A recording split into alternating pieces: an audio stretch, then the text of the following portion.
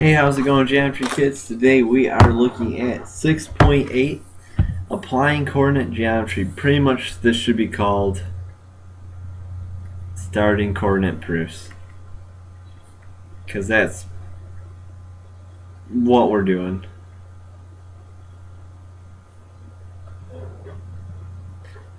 Okay. There's not really theorems. We're just going to go through some stuff, see how it goes. It's kind of tricky, so we're going to do our best to get you there, though. Okay, so first thing we have to do is be able to make up generic coordinates for the vertices of a figure. Because what you're going to do is have to make like a generic rectangle. Let's say a rectangle with certain points. Now we aren't going to use numbers, though, because if you use numbers, that only proves things for that specific rectangle. We need to prove it for all. So you pick an arbitrary value, just one that will hold for all rectangles. For this one, you have a height of A and a length of 2b. So that could be any number. It could be 4 and 8. Okay, so it'd work for every rectangle. So if our height's A, well, first off, both these points are something 0. Because the y-coordinate on both of them is 0. You don't go up or down any. Okay. Now, if your height's A, what's this point's y value going to be? Well, it's going to be A, because you went up A. And that means this one's also going to be something A.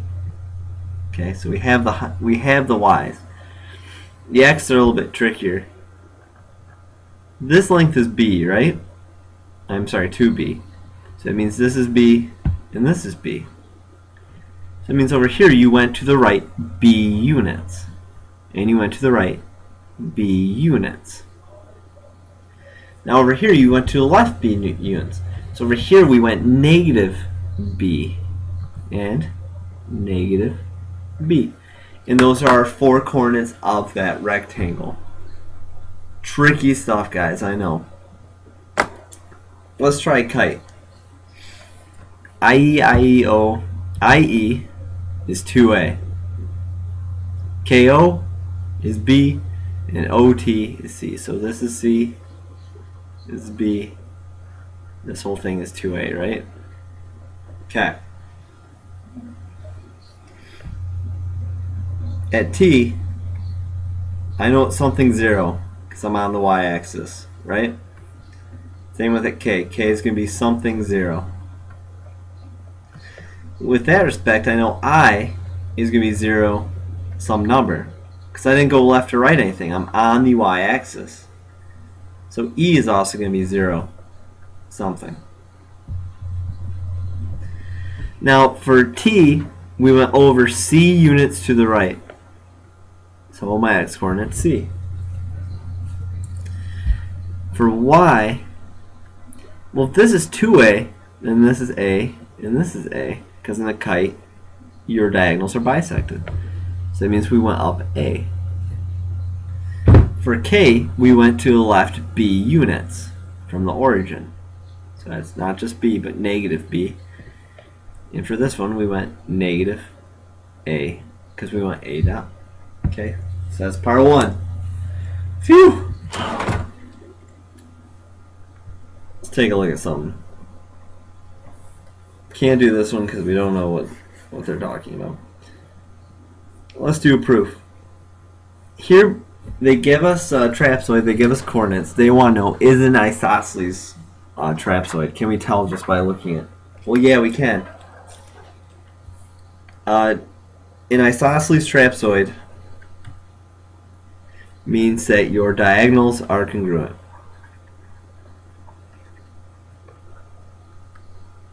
Right? So that means if RP is congruent to AT, we have an isosceles trapezoid. So let's use our distance formula. Remember our good old square root of x1 minus x2 squared plus y1 minus y2 squared? Yeah.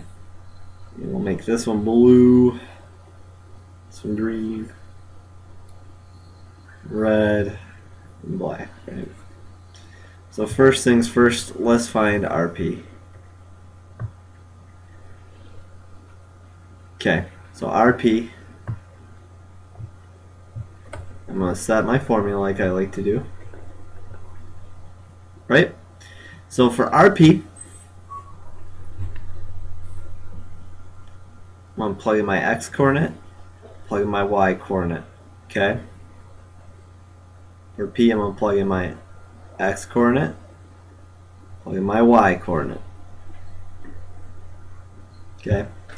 So RP is the square root of a plus b squared plus c squared, right? What happened to my negative sign? It went away because if you square something that's negative, it comes out positive, so you don't need it. Okay? So I'm going to leave it like this. Let's find TA then, or AT. And set my square root of something, something, something. And minus, plus, squared. Okay. So I'm going to plug my t in. Okay. Negative a. I'm going to plug in my 0. I'm going to plug in my points for a. I'm going to put b and a c. And we get square root of b plus a squared plus c squared. So is RP equal to AT? Yes, because a plus b squared is the same as b plus a squared. So since RP equals AT, what they call it, RAPT is an isosceles trapezoid. Okay? One more slide. Okay. Plan a coordinate proof for the trapezoid midsegment theorem. You guys remember that? So it's if you have an isosceles trapezoid, you connect the midsegments, that cuts this in half. Oops. And it's parallel to the bases. Okay, so we need to prove two things. First thing we have to do is draw and label a picture.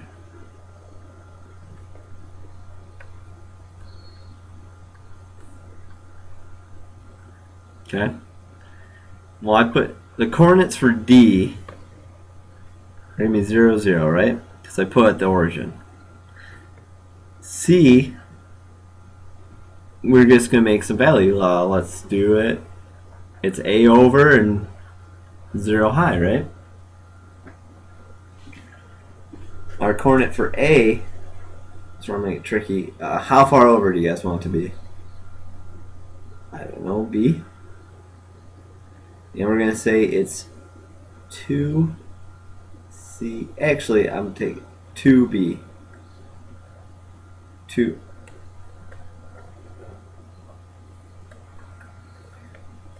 Forgot one little tidbit. I'm going to use a 2A in 0. Why? Because I'm going to have to use midpoint stuff. Whenever you use midpoint stuff, use 2. So when you cut in half, it's easier to do. Use 2 to make it easier to do. So I'm going to call this one 2B, 2C.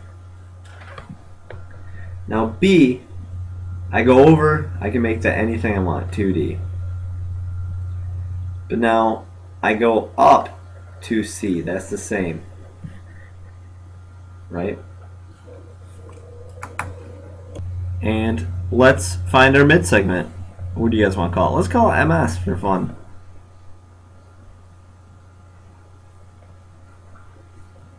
ms.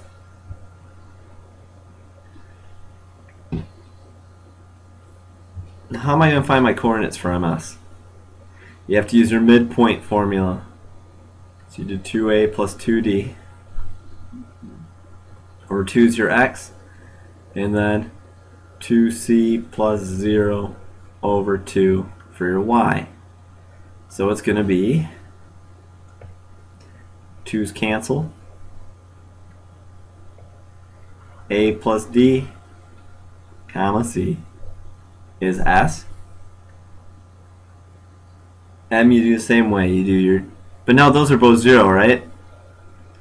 So you actually get 2b over 2, 2c over 2, which is b, c is m. Okay?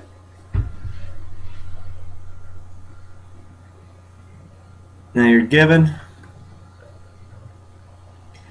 is ABC, D is isosceles trapezoid.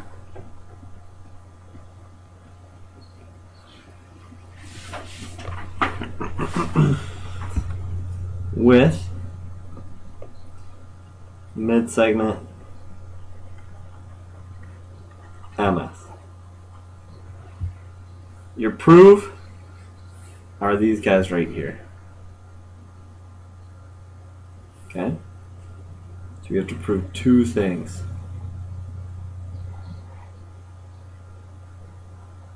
For one,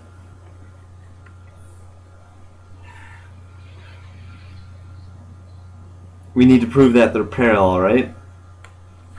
So to do that, we're going to have to show MS is parallel to AB. Okay? We're going to do that using slope formula.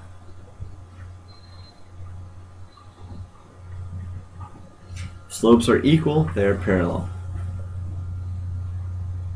And to prove 2, what you're going to have to do, what's that one say, that half? It's half the sum of the base. Is show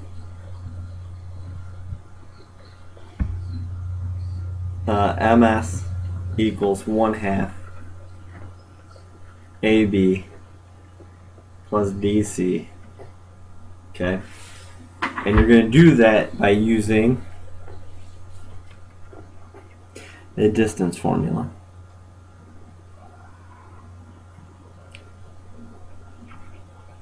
Okay? Use your distance formula. You'd find MS, AB, and DC. Plug them back into that equation and show that it works. We don't have to do that because it just wants you to write the plan. For the slope one, I do kind of want to go through that one really quick. What's your slope? Your slope of AB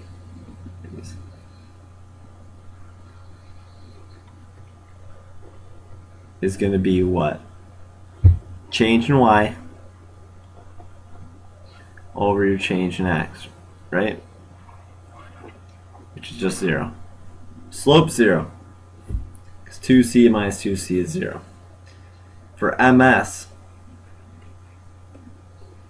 it would be change in y, c minus c, over your change in x, which is just 0. So since their slopes are the same, they are parallel. That one's easy. The distance one we don't have to do. Well, that's it for it, guys. Enjoy.